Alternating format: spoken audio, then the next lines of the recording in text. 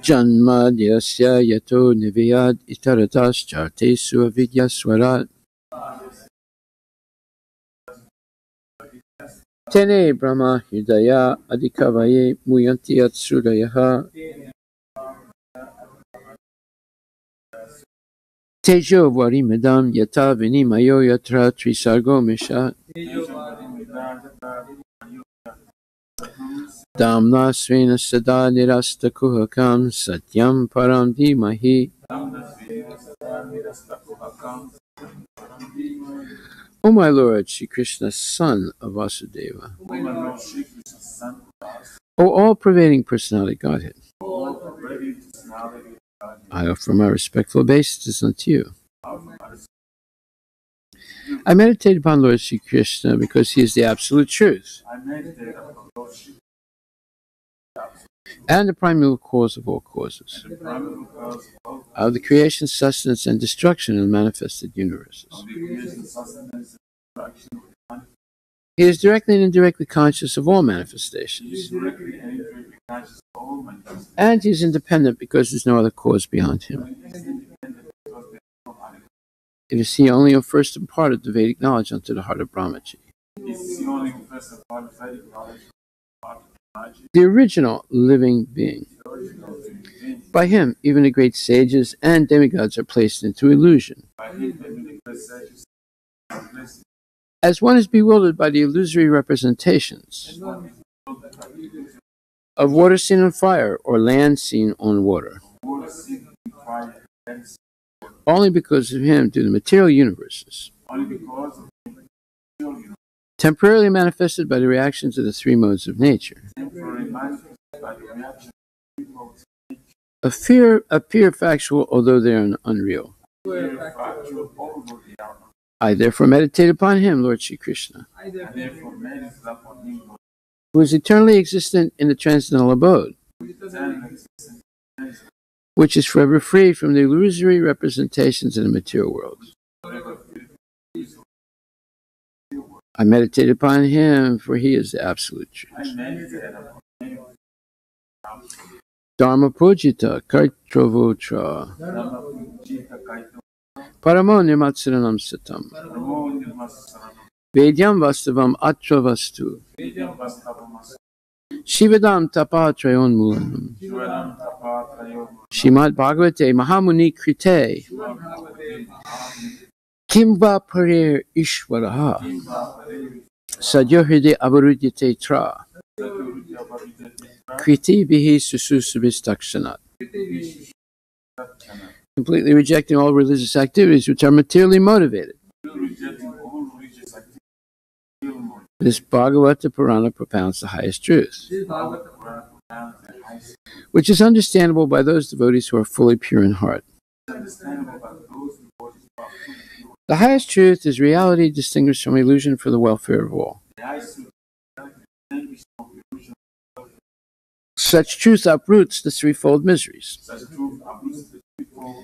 This beautiful Bhagavatam, compiled by the great sage Vyasadeva in his maturity, is sufficient in itself for God realization. What is the need of any other scripture? As soon as one attentively and submissively hears the message of Bhagavatam, by this culture of knowledge, the Supreme Lord is established within his heart. Nigama kalpatarur galitam phalam Sukhamukad amrita dravya samyutam Pibata bhagavatam rasam alayam Muhur aho raska bhuvi bhavakaha. O expert and thoughtful men, relish Srimad Bhagavatam, the mature fruit of the desired true Vedic literatures. It emanated from the lips of Sri Sukadeva Goswami. Therefore, this fruit has become even more tasteful. Although its nectarian juice was already relishable for all, including liberated souls. Shinvatam Swakata Krishna Punya Shravana Kirtana Hridyantaksto Hi Abhadrani Vidunati Srihitsatam. To hear about Krishna from Vedic literatures, or to hear from him directly through the Bhagavad Gita, is itself righteous activity. And for one who hears about Krishna, Lord Krishna, who is dwelling in everyone's heart, acts as a best-wishing friend and purifies the devotee who constantly engages in hearing of him. Nasta presu badresu nityam bhagavata sevaya bhagavati uttama sloke bhaktir bhavati naistiki. In this way, a devotee naturally develops his dormant transcendental knowledge. As he hears more about the as he hears more about Krishna from the Bhagvatam and from the devotees, he becomes fixed in the devotional service of the Lord. Tadarajas tamo bhavo tamalobadayasche cheta etarinabhidam stitvam sattve prasidati. By development of devotional service, one becomes freed from the modes of passion and ignorance. And thus, material lust and avarice are diminished. Evam prasanna manaso bhagavat bhakti yogataha bhagavat tattva vijnanam mukta sangasya jayate. When these impurities are wiped away, the candidate remains steady in his position of pure goodness, becomes enlivened by devotional service, and understands the science of God perfectly. Vidyate hridaya grantis chidyante sarvasamsaya Siyante tasya karmani justa evat manishware. Thus, Bhakti Yoga severs the hard knot of material affection and enables one to come at once to the stage of a samsayan samagram, understanding of the supreme absolute truth, personality of Godhead. Srimad Bhagvatam, Canto 1, Chapter 15, verse number 44. Udichim pravivesasam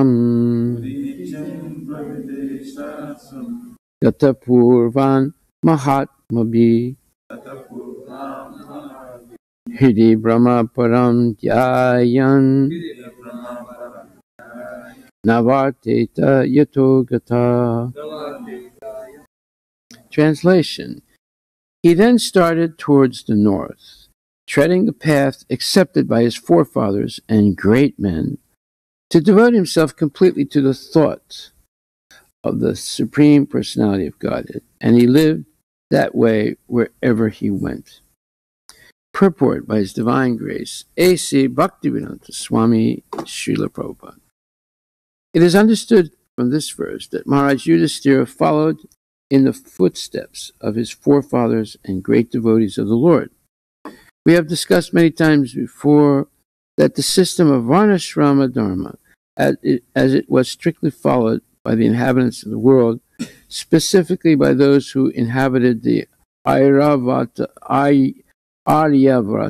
province of the world, emphasizes the importance of leaving all household connections at a certain stage of life. The training and education was so important, and thus a respectable person like Maharaj Yudhisthira had to leave all family connection for self-realization and going back to God. No king or a respectable gentleman would continue family life till the end, because that was considered suicidal and against the interest of the perfection of human life. In order to be free from all family encumbrances and devotee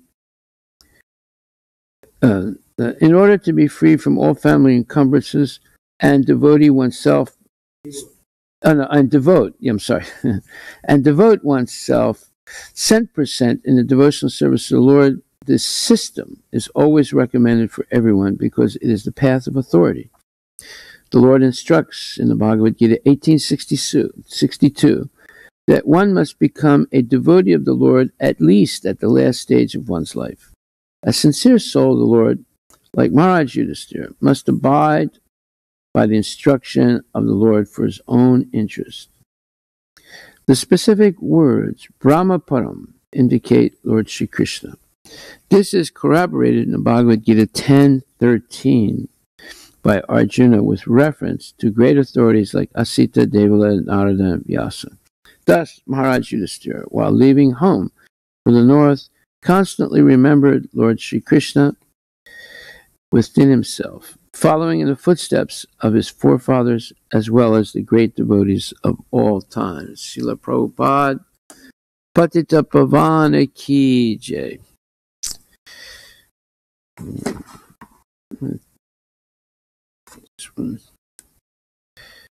Yes, so 1862 says,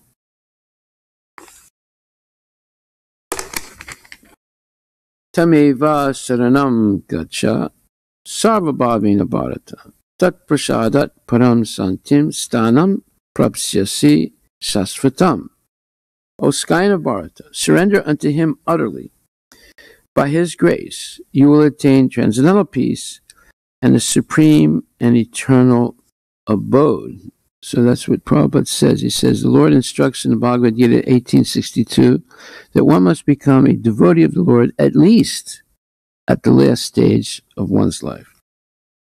And in the purport to 1862, Prabhupada says, a living entity should therefore surrender unto the Supreme Personality of Godhead, who is situated in everyone's heart, and that will relieve him from all kinds of miseries of this material existence. By such surrender, not only will one be released from all miseries of this life, but at the end, he will reach the Supreme God. The transcendental world is described in the Vedic literature, Rig Veda 1:22-20, as Tad Vishnu Paramam Padam. Since all of creation is the kingdom of God, everything material is actually spiritual. But Paramam Padam specifically refers to the eternal abode, which is called the spiritual sky or Vaikuntha. In the 15th chapter of Bhagavad Gita is stated, Sarvasya Chaham Hridhi Sanivista. The Lord is seated in everyone's heart. So this recommendation that one should surrender unto the super soul sitting within means that one should surrender unto the Supreme Personality of Godhead, Krishna. Krishna has already been accepted by Arjuna as the Supreme. He was accepted in the 10th chapter as Param Brahma, Param Dhamma. Arjuna has accepted Krishna as the Supreme Personality of Godhead and the supreme abode of all living entities, not only because of his personal experience, but also because of the evidence of great authorities like Narada, Asita, Devala, and Vyasa. So this everything material is actually spiritual. That is a very, very profound thought. And this is explained in depth right in the beginning of the Chaitanya Charitamrita, where it says, Harivilas 150. It says, the Supreme Personality of Godhead, Swayam Bhagavan, taught Brahma and made him self-realized. The English maxim, that God helps those who help themselves is also applicable in the transcendental realm. There are many instances in the revealed scriptures of the personality of Godhead acting as a spiritual master from within. The personality of Godhead was the spiritual master who instructed Brahma, the original living being, in the cosmic creation. When Brahma was first created, he could not apply his creative energy to arrange the cosmic situation. At first, there was only sound, vibrating the word tapa, which indicates the acceptance of hardships for spiritual realization. Refraining from sensual enjoyment, one should voluntarily accept all sorts of difficulties for spiritual realization. This is called tapasya. An enjoyer of the senses can never realize God, godliness, or the science of theistic knowledge.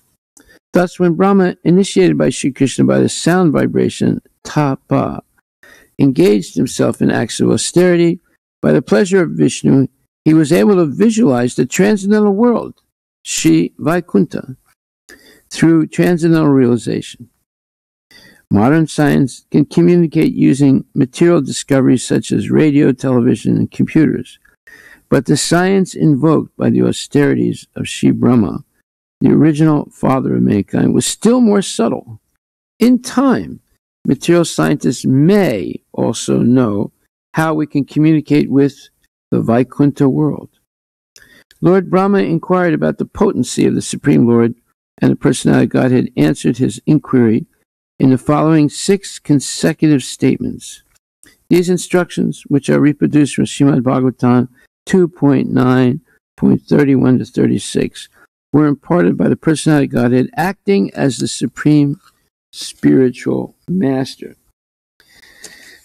Well, here, this everything material is actually spiritual. In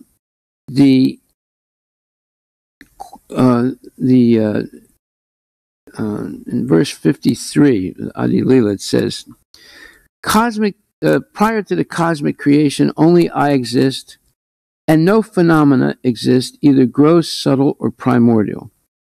After creation, only I exist in everything. And after annihilation, only I remain eternally. This is why everything material is actually spiritual, because material energy is Krishna's energy. And that means that he's non-different from it. Yet he is different. So in the purport, Prabhupada says, aham means I.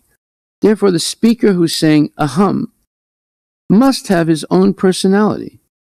The Mayavadi philosophers interpret this word aham as referring to the impersonal Brahman.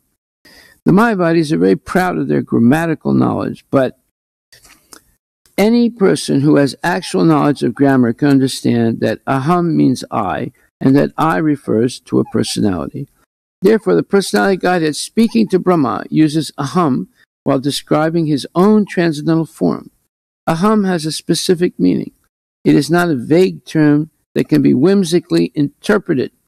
Aham, when spoken by Krishna, refers to the Supreme Personality of Godhead and nothing else. So this shows how foolish Mayavadis are. They say aham refers to the impersonal Brahman.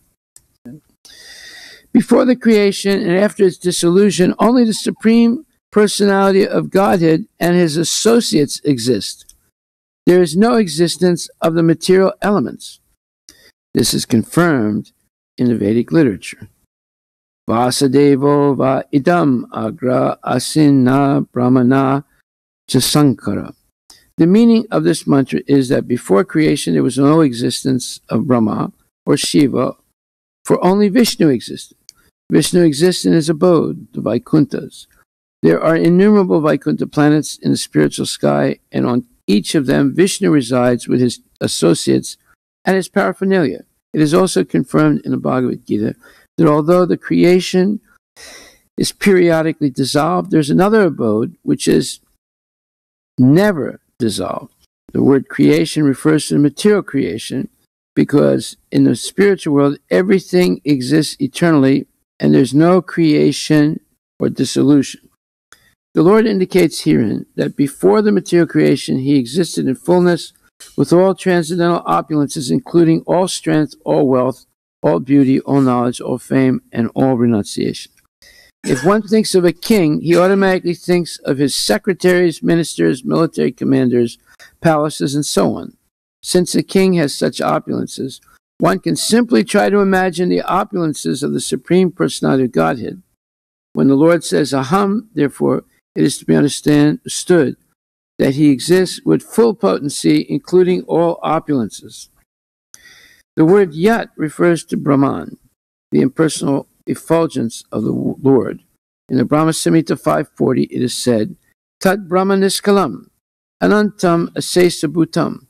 The Brahman effulgence expands unlimitedly, just as the sun is a localized planet with the sunshine expanding unlimitedly from that source. So the Absolute Truth is the Supreme Personality of Godhead with his effulgence of energy. Brahman expanding unlimitedly. From that Brahman energy, the creation appears, just as a cloud appears in sunshine. From the cloud comes rain. From the rain comes vegetation. And from the vegetation come fruits and flowers, which are the basis of subsistence for many other forms of life. Similarly, the effulgent bodily luster of the Supreme Lord is the cause of the creation of infinite universes. The Brahman effulgence is impersonal, but the cause of that energy is the Supreme Personality of Godhead. From him, in his abode, the Vaikunthas, this Brahmajyoti emanates. He is never impersonal. Since impersonalists cannot understand the source of the Brahman energy, they mistakenly choose to think that impersonal Brahman, the ultimate or absolute goal, they choose to think this impersonal Brahman, the ultimate or absolute goal. But as stated in the Upanishads, one has to penetrate the impersonal effulgence to see the face of the Supreme Lord. If one desires to reach the source of the sunshine, he has to travel through the sunshine to reach the sun and then meet the predominating deity there. The Absolute Truth is the Supreme Person, Bhagavan, as Srimad Bhagvatam explains. Sat means effect, and Asat means cause, and Param refers to the ultimate truth, which is transcendental to cause and effect. The cause of the creation is called the Mahatattva, or total material energy, and its effect is the creation itself. But neither cause nor effect existed in the beginning. They emanated from the Supreme Personality of Godhead, as did the energy of time. This is stated in the Vedanta Sutra, Janmadasya Yataha. The source of birth of the cosmic manifestation, or Mahatattva, is the personality of Godhead. This is confirmed throughout Srimad Bhagavatam and the Bhagavad Gita. In the Bhagavad Gita 10.8, the Lord says, Aham sarvasya prabhava. I am the fountainhead of all emanations. The material cosmos, being temporary, is sometimes manifest and sometimes unmanifest, but its energy emanates from the Supreme Absolute Lord. Before the creation, there was neither cause nor effect, but the Supreme Personality of God existed with his full opulence and energy. So you see, Krishna is everything, but everything is not Krishna. Or as Prabhupada says here, everything material is actually spiritual. Now, Krishna consciousness is the process of removing the veil of Maya from the Jyoti, from the spiritual light that is the substratum of all existence in the spiritual world and material world. And once that veil of Maya, that cloud that obstructs the free shining of the sun is removed, then one sees everything is actually spiritual. But as soon as one looks at everything with the desire to exploit it for sense gratification, they don't see its spiritual aspect. Just like if someone is sitting in this class and we cover that person with 15 tarps from Home Depot. That person is so covered they can hardly hear the class. And if they hear it, it's very it's muddled, and we can't see that person. But the person is there, though, you see. So this whole energy of the material creation, the Mahatattva and so forth, it's all coming from Krishna. It says inferior spiritual energy, apara prakriti. So it's spiritual, and it's eternal also. Actually, the matter and spirit both are existing before creation, and they continue to exist after destruction. So this is difficult for scientists to accept because they see everything in terms of cause and effect. But cause and effect are only in the material world. There's no cause and effect in the spiritual world because everything's eternal. And therefore, people get confused. In fact, the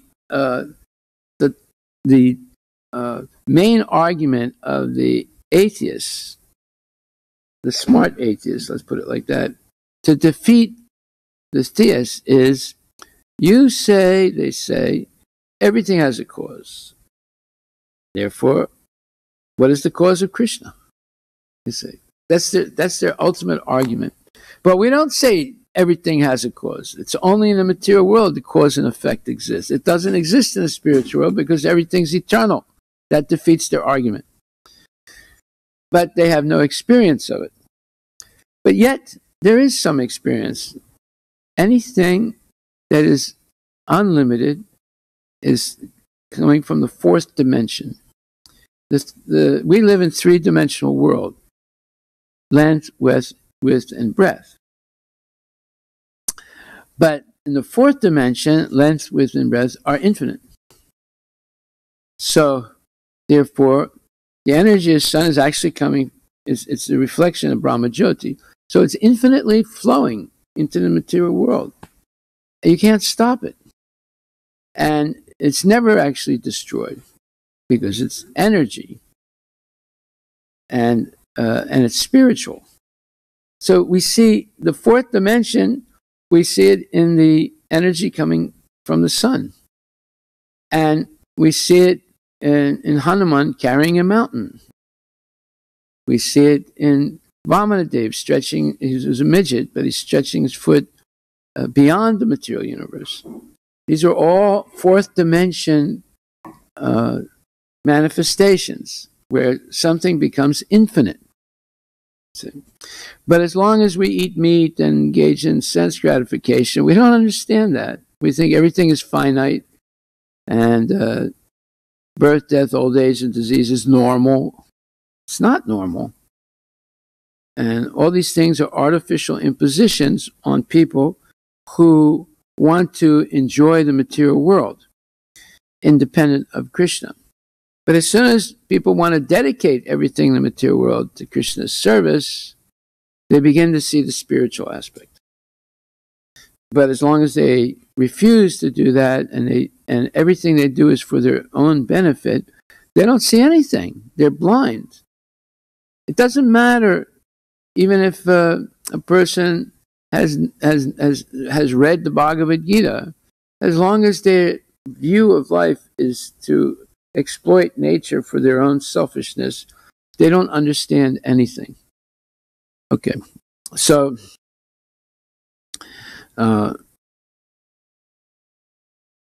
the Maharaj Yudhisthira is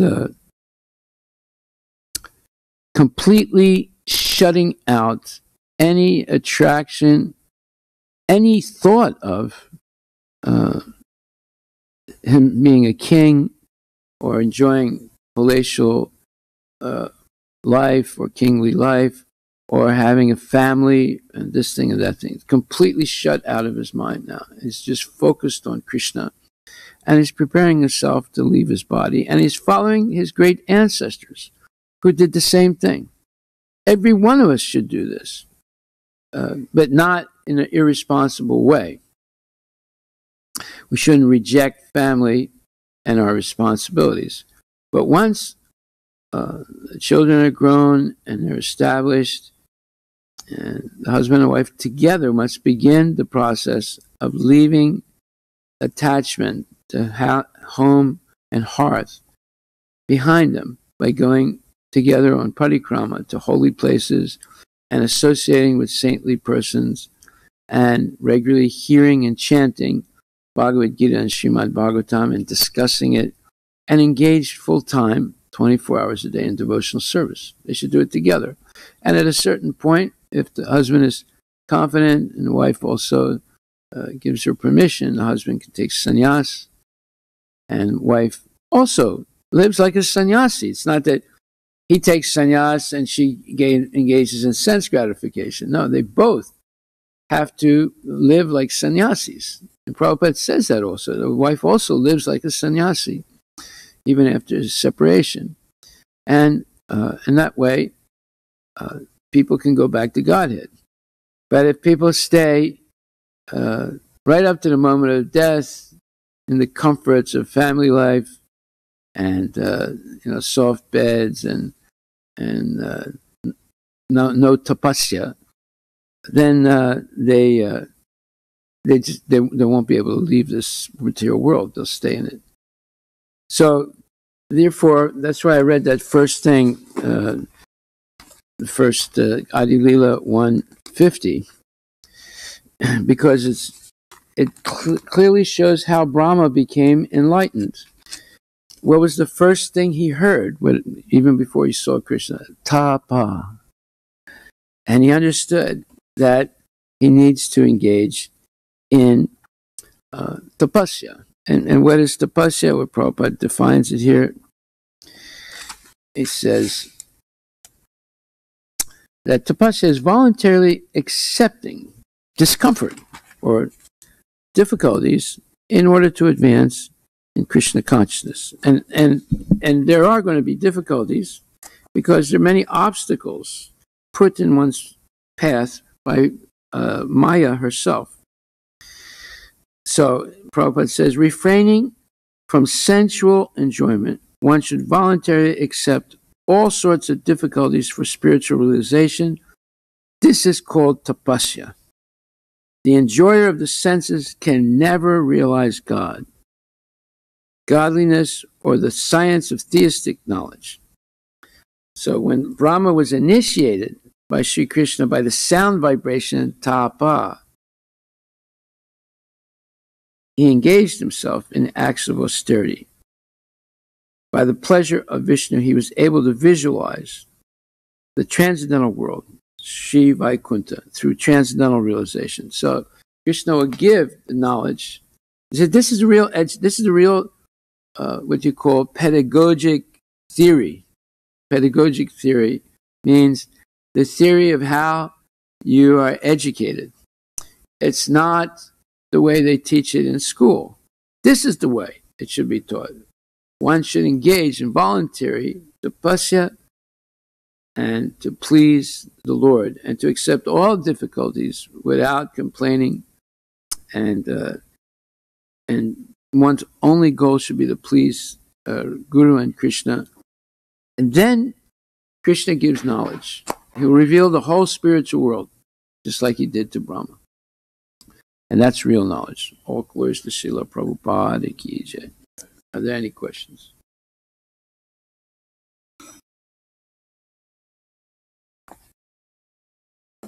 Maharaj,